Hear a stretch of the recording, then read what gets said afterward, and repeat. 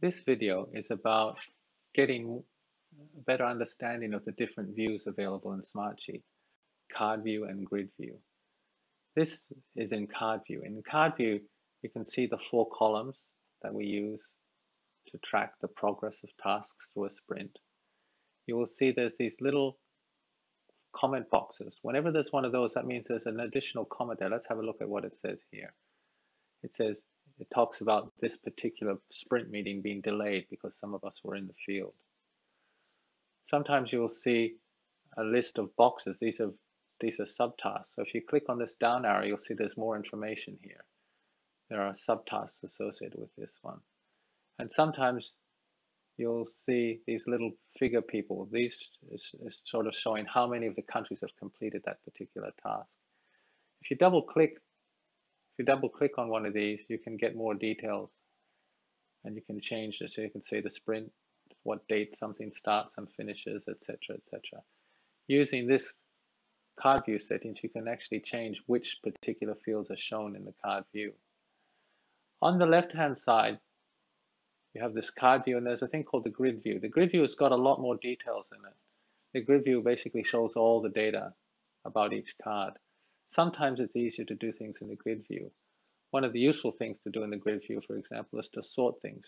So here you can, but before you can sort, you must be must not be using the filter. So I'm going to make the screen show the full screen so you can see the filter bar here. It's on current and future sprints. If I put no filter, then you can change the sorts.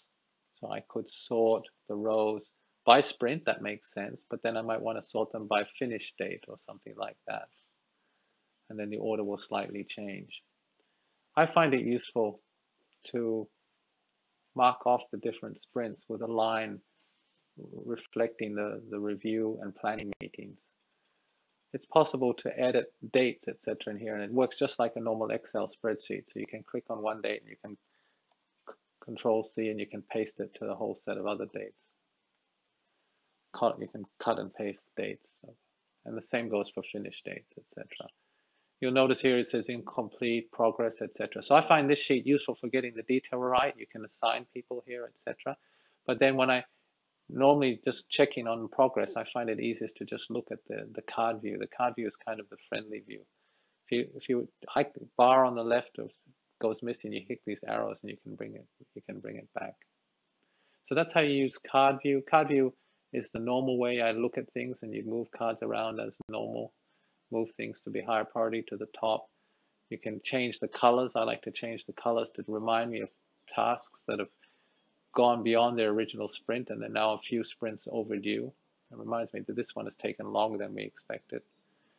But when you need to edit all the details, it's often easier to go back to grid view and to edit the exact numbers, assign the sprint numbers, etc. One thing I didn't show you just now is that some of these tasks have a plus next to them. If you open it up, you'll see that's because there's subtasks within them. This corresponds in the card view. One of the bars I didn't show you up here, it's the level 1. Level 1 shows like the main tasks.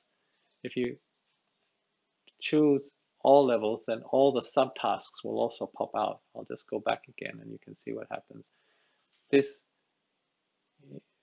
sampling design for the survey in each country has 3 subtasks, right? So we can see the subtasks as a list within that card, or we can choose here to show all levels, and then each of the subtasks will then it itself be expanded, and they can be moved around and complete just like separately than their master card. Okay, I'm going to go back. I like to use the level 1 cards to get the big picture first. You can also view by other things. You can view by sprint, for example. You can view by progress, and so on. The most common one, though, is to view by status. That's the Kanban style. It's also possible to show things in a kind of small format or in a big in a kind of tight format like this, where you can just see the titles, or one where you can see more details like the progress and other variables you've asked to show. Often it's best to look at this level first and then to expand it as you need it. So that is how to use the grid and the card view in Smartsheet.